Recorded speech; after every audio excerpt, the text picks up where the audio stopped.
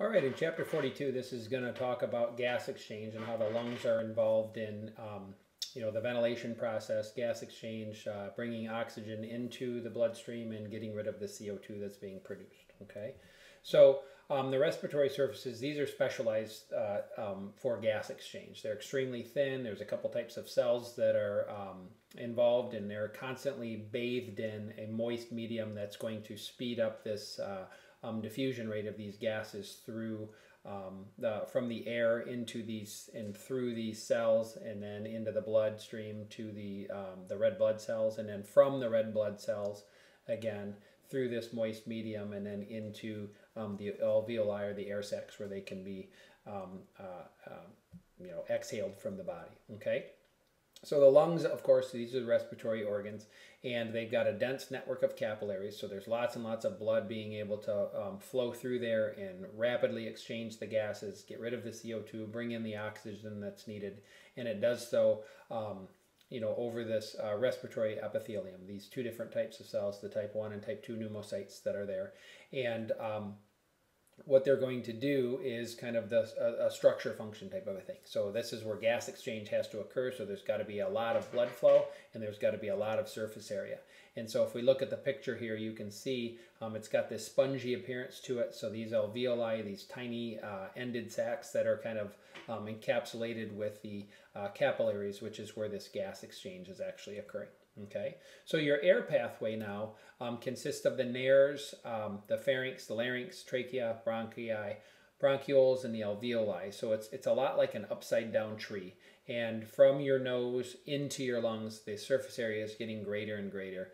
And the three main kind of branches up the respiratory system are covered with cilia and mucus, so that they can trap the things that we're breathing in, and they can help kind of sweep them out, so with the help of the immune system to really try to help us stay healthy. Okay, so this mucus is going to trap particles, pathogens, things like that, and then these cilia are going to beat in a direction to kind of force it up and out, so that we can cough it out, we can blow our nose and have it come out, those types of things. So again, the structure-function relationship, not only does it have really thin membranes bathed in water, but a lot of these membranes have, or airways have the ciliated kind of mucus-lined pathway, so that we can help keep ourselves healthy.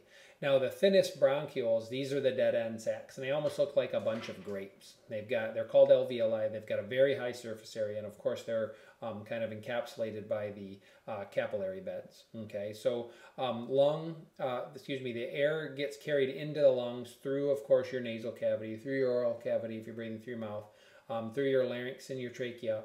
And then once they get to the bronchioles and the bronchi, this is where they start to separate out, and it's getting smaller and smaller once it gets down into the alveoli of the individual bronchioles, and that's where the gas exchange is going to take place. So these alveoli, these kind of spongy cells or structures are consisting of two types of cells. You've got the type 1 and the type 2 pneumocytes. Okay, so when you look at these type 1 pneumocytes, these are extremely thin, and they're adapted to carry out the gas exchange. So they've got a nucleus in them, but the cell body is really kind of small when you compare it to that of the type 2. So here, if we go back and just look at the type 2 that are on here, you can see that they've got a much bigger cell body, as well as the nucleus and a bunch of organelles and things like that. And because what these things are designed to do is create this surfactant, which is this thin kind of moist layer that's going to help reduce the surface tension on the cells and allow the gas exchange to occur and prevent the lungs really from collapsing on themselves and adhering to each other, because then that would be bad and you wouldn't get the gas exchange and things like that. So the type 1 are really thin, they allow for gas exchange. Type 2 are a little bit thicker, have bigger cell bodies, and they're involved in making the surfactant that bathes the lungs. All right. Okay, so with the air pathway, the oxygen is very quickly going to dissolve into that moist film, and then the dense web of capillaries is going to be where this gas exchange is going to take place, with the help of the red blood cells kind of dropping these things off. So the oxygen is going to diffuse from high to low. the CO2 is going to diffuse in the opposite direction from high to low. So in other words, when you're breathing in air, you've got a high concentration of oxygen relative to the amount of CO2, and then as that blood is flowing through your lungs, through and over the alveoli, the carbon dioxide level is high relative to the atmosphere. So they're going to diffuse in opposite directions. The high concentration of CO2 in the blood is going to diffuse to the low concentration in the alveoli, and then the high concentration of oxygen in the alveoli is going to be diffusing into the low concentration in the blood, and that's how that blood is going to get reoxygenated as it flows through the lungs. So when you talk about the diffusion of a gas, it depends a lot on the partial pressures. So when we just kind of look here at this picture here, just for relative terms, we put the oxygen percentage in the alveolus at 100. Of course, the atmospheric oxygen level is not 100, but just for the sake of ease, what happens is you can see the incoming blood there at the top of the figure has a low concentration of oxygen relative to that in the alveolus.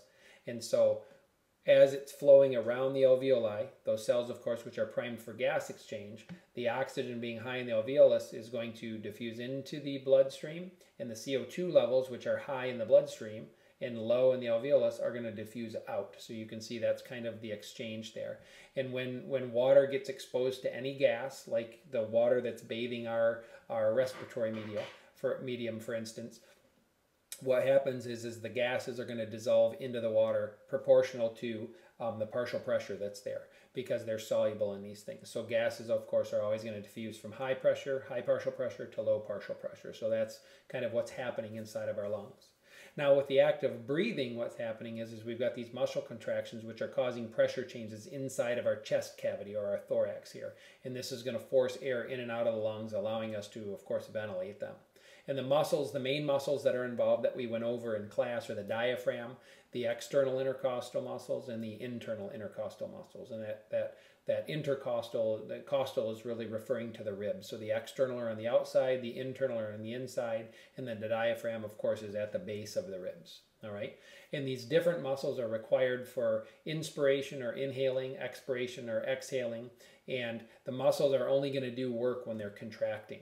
So when people breathe, what happens is their diaphragm is contracting, and it's making the chest cavity bigger, and it's lowering the pressure inside the lungs as it gets bigger, and then the high atmospheric pressure is going to get forced into the lungs.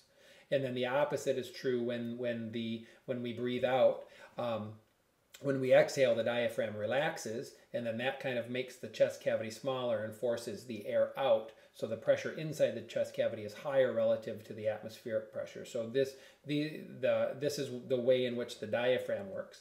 So now when we look at the external intercostal muscles, what's happening is when we breathe, and there are a number of other muscles involved, but for our purposes, the diaphragm is contracting, making the chest cavity larger.